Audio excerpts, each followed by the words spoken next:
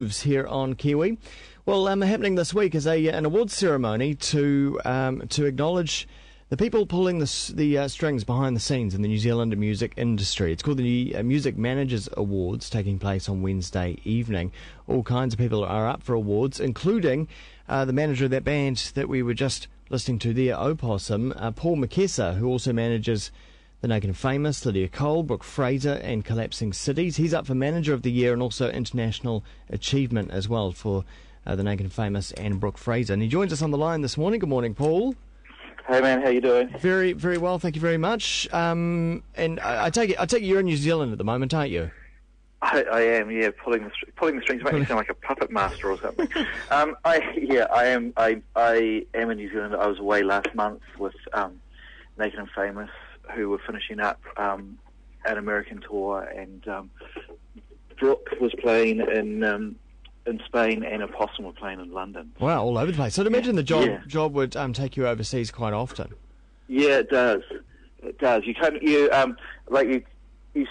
spend a fair amount of time going away, going to meetings with people, record companies, and your agents and publishers and whatnot, trying to drum things up, and then there's a period of time where you do spend time on the road with the band. But I'd say we've always employed proper tour managers, because there's a particular skill to managing on a tour, running a tour and stuff, and I'm pretty hopeless at that. Yeah. So bands wouldn't catch planes or get to gigs if I was left in charge. Wouldn't be good. So what kind of skills do you need as a music manager? Crikey, I don't know. It's like it's a tricky thing to train for. I imagine I was lucky enough to spend a long time working in the music business before I moved into management, working in independent labels, where I think you pick up some of the same kind of skills that you do need, and that you've got to, you've got to be able to relate pretty well, I think, to musicians who lead a unique kind of life in their sort of creative world. You've got to be able to relate to them, but you've also got to be able to kind of like get, there's an element of helping them get moving, understanding how the business works, and also being able to represent an artist's interests in the wider music world, where artists sometimes take a bit of a battering, even though they're the kind of the central point of the whole thing. So quite a broad skill set, really, including, I guess, psychology in there as well. Yeah.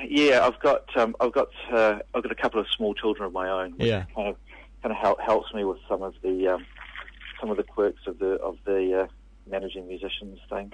So is that also tough, balancing your work and personal life, particularly with the overseas travel, almost that sort of rock and roll lifestyle, but having a family as well?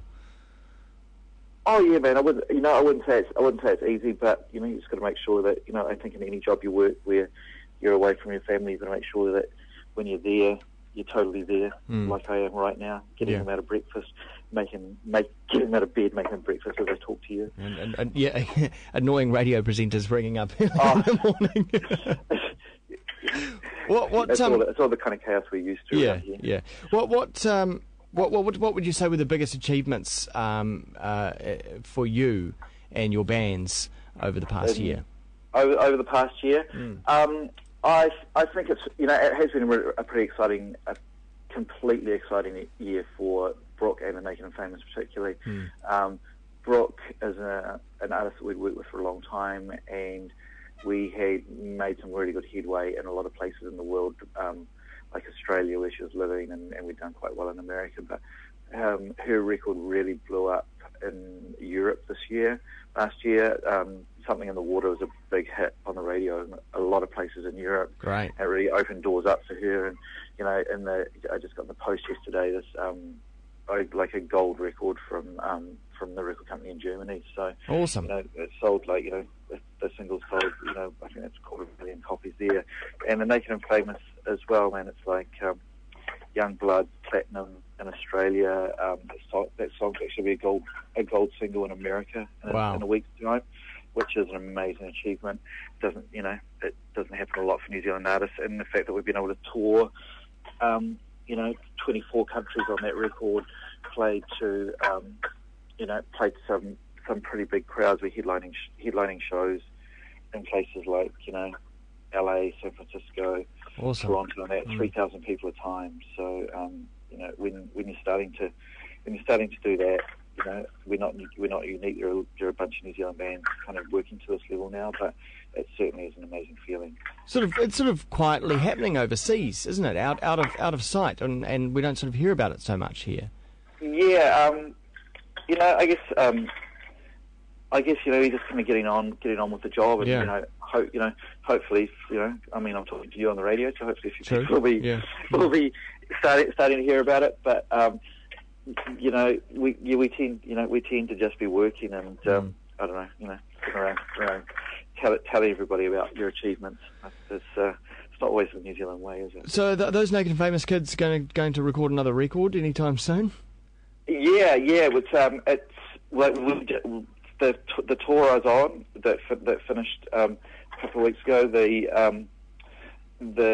Was the last tour we were doing. We've got 3 shows to do in California in early June, and that's it. We've given the crew the rest of the year off, and the band are going to settle in, and they've made a start on writing, but they've really got to get stuck into it, and hopefully within a few months we're making a record. Yeah, all right. Well, Paul McKessar, here's to another fantastic year of music management and success here and overseas, and good luck for the awards this Wednesday evening.